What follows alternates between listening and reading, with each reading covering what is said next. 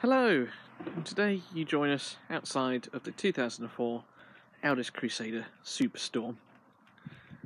Now this is a 6-berth family van, and the purpose of this video is to give you a quick walk around the outside and inside to show you the van and talk a little bit about the features.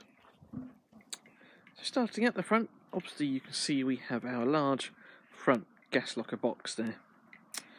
Moving around to the side here, we have our water inlet and our boiler exhaust. As we keep walking, we come to our toilet cassette and our toilet flush fill, and beneath that, just out of the shot, is where your wastewater outlets are. As we continue to move around, you can see lots of windows to allow plenty of natural light in to the rear lounge area of the caravan. And then we proceed round to the near side, door side as it were. You can see the door is located behind the axle. We have our fridge vents just there. And then towards the front we have our battery box, external access storage under the sofa, along with a barbecue point at the front there.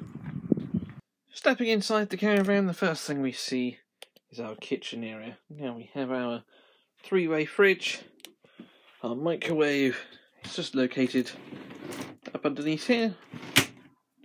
We obviously have our sink there, and we have our gas burner hobs just there. Separate oven and grill. Above the kitchen we have our Omni vent extractor. We have our fire.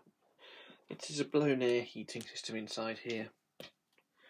Moving to the front, obviously we have our very large front seating area. Now in a twin axle van, this is one of the largest ones you'll find, so if you like space, perhaps this is the one for you. Front chest of drawers at the front there, and as I turn around we'll get a feel for the back of the van. The heating and main control panels are just there. This particular caravan is a central washroom layout, of which is just located on the left hand side here. So open it up, you'll see it is a combined washroom, toilet there, a large window for lots of light, with your storage and amenities just there.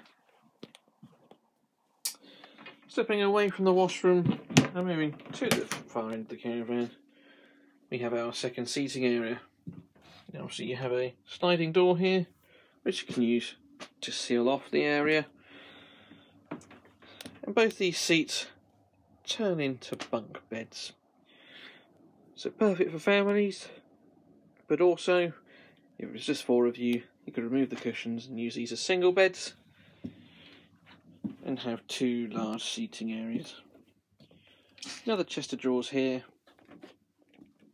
and then the view all the way to the back, to the front rather.